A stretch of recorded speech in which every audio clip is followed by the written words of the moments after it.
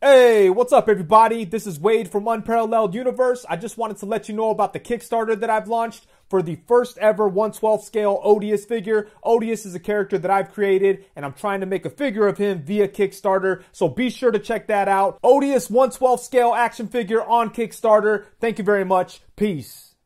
Hey guys, M2 Collector here with another figure review. Next up is the Hasbro G.I. Joe Classified Series number 74.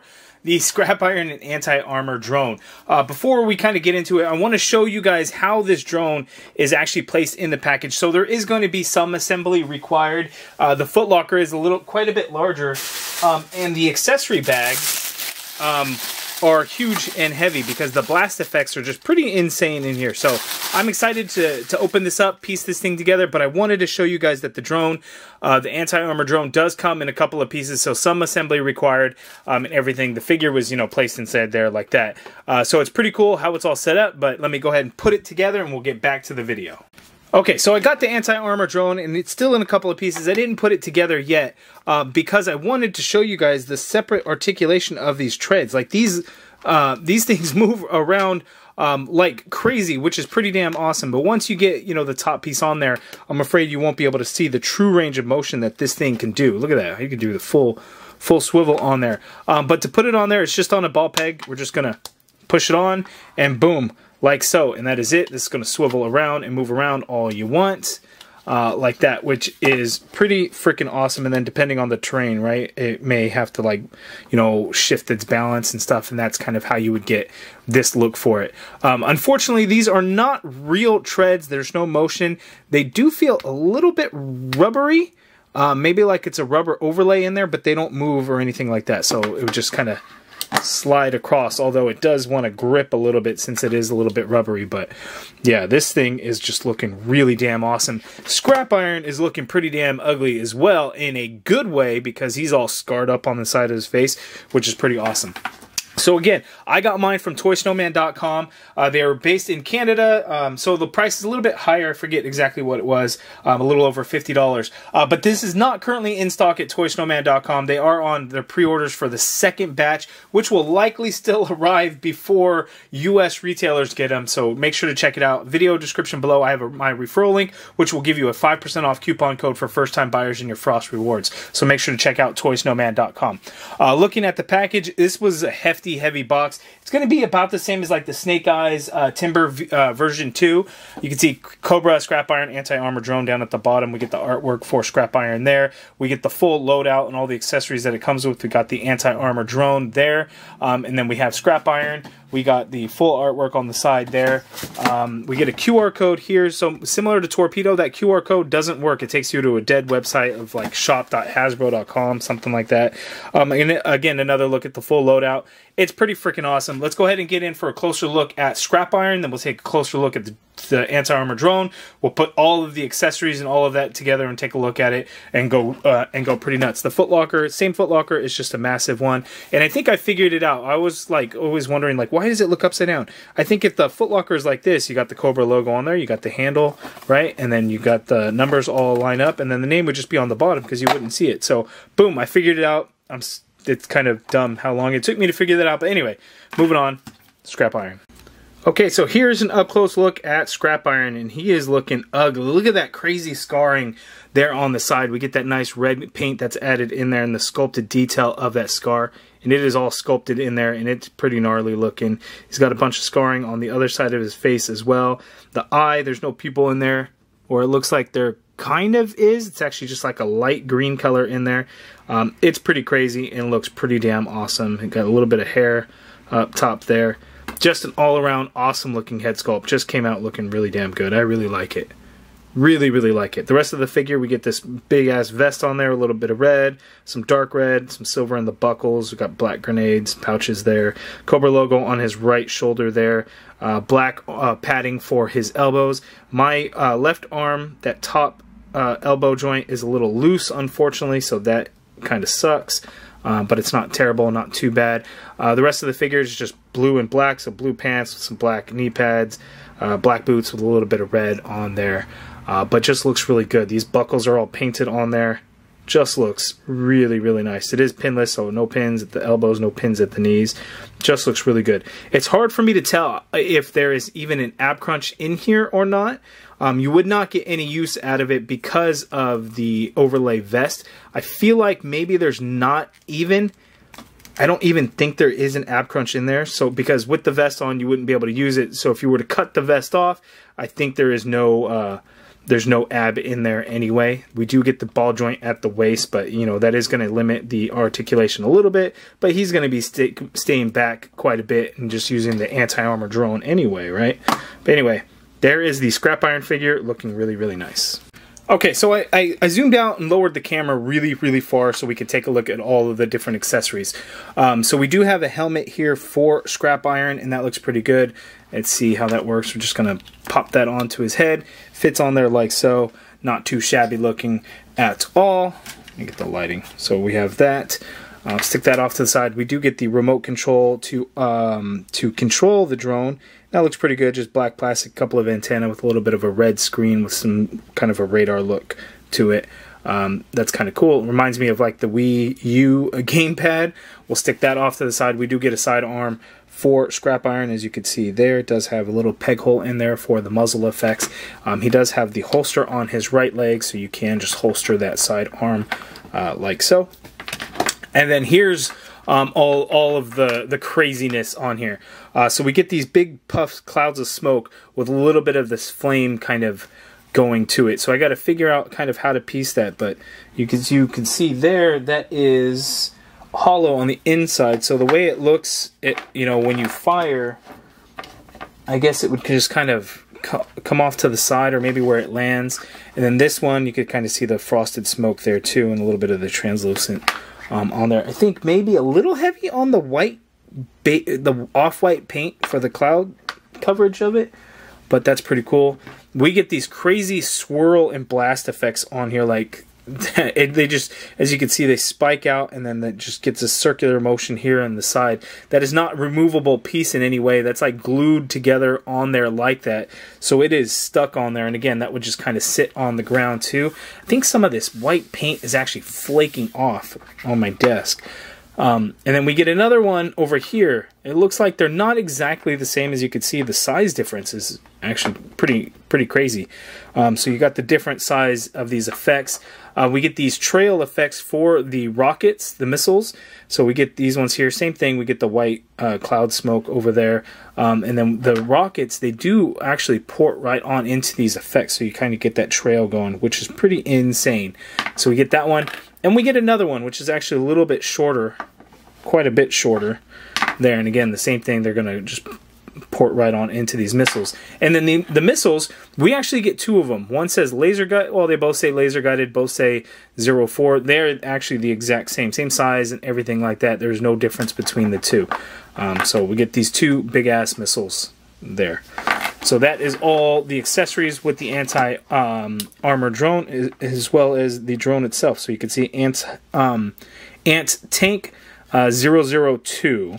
And then we get the Mars logo there, right? I think that's the Mars logo. And then here it says Piezo Electric, and then it's got a serial number on there, a bunch of numbers, and then it goes into Cobra there. We get some tail lights there, a little bit of silver paint in there. There's a sculpted Cobra logo right there in the middle. Up at the top, whatever this piece is here, nice silver paint around there. A little bit of green paint here, which looks like it could potentially be some sort of screen on there. It looks really good, like an old school LCD screen, like, you know, old school alarm clock type things. That's exactly the look that it reminds me of. Here in the front looks like a couple of like cameras and things. We get some nice little paint on there.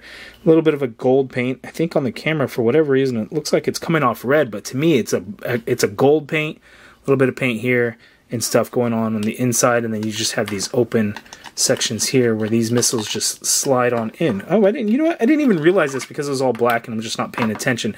Those are like vents. You can actually see in there. So when you place these missiles in there, you can actually see them, and they sit in there quite nicely, like so. A little bit of red there. So yeah, there is the drone, and again, you can position it certain ways, and then depending, you know, how you do it.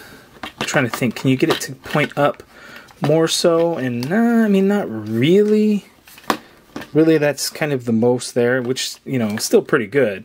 But again, you can't get the full motion with this top piece that's actually on there. But yeah, that's pretty awesome. And I wonder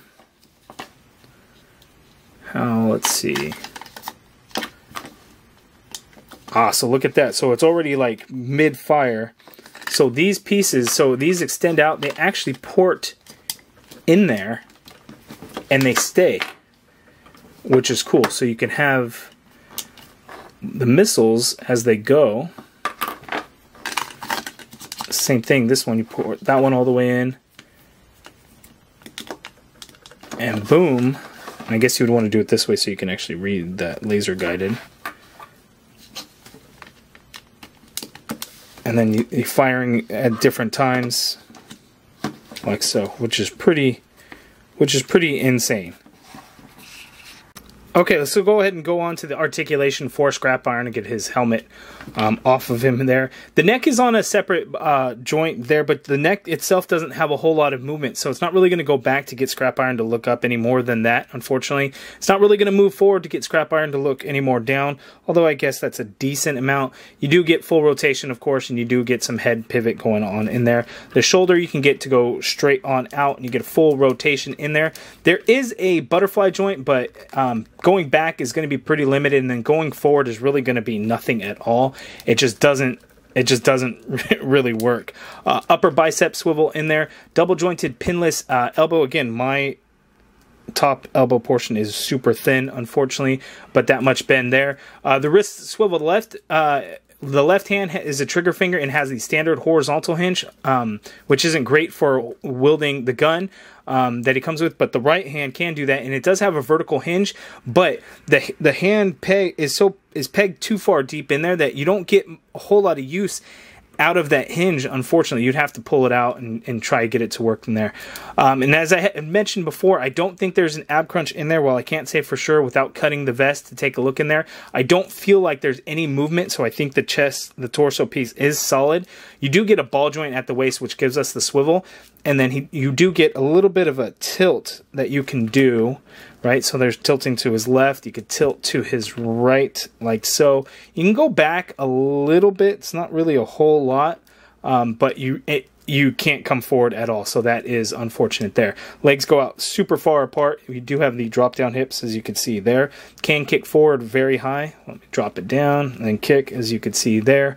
There is the upper thigh cut there, double jointed knee, which is very stiff, so be very careful with that much there. It is pinless. There is a boot swivel at the top of the boot cut.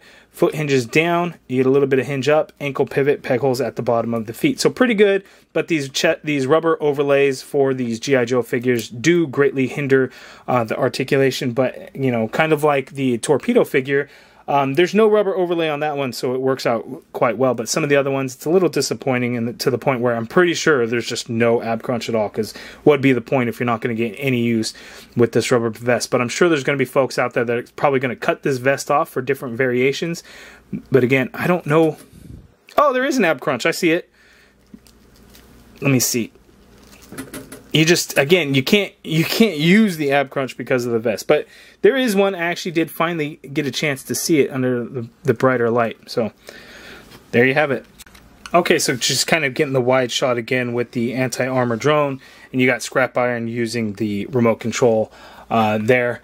This is pretty awesome. You can have it in the background, or you can make it the subject of your photo shots, so you get the smoke trails on there. And again, they do peg in there, so they're not going to fall out or go anywhere.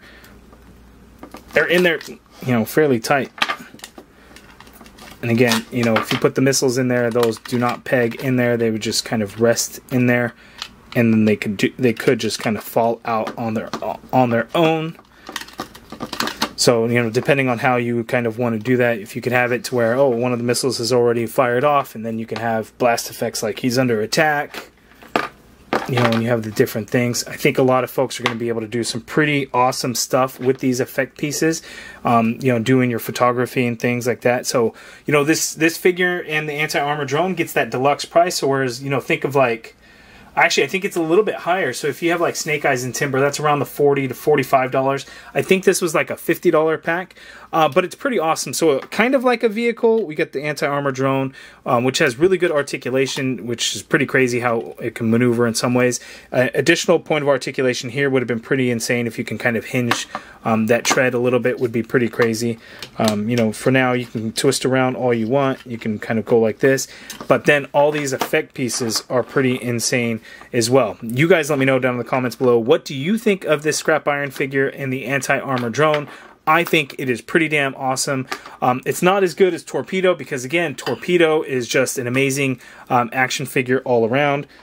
So it just does not compete. You can't, in my opinion, for whatever reason. I just absolutely love that Torpedo figure. So a lot of new G.I. Joe figures coming out. Yojo June is underway. Lots of reveals and announcements and pre-orders going up. Make sure to check out toysnowman.com for your G.I. Joe needs.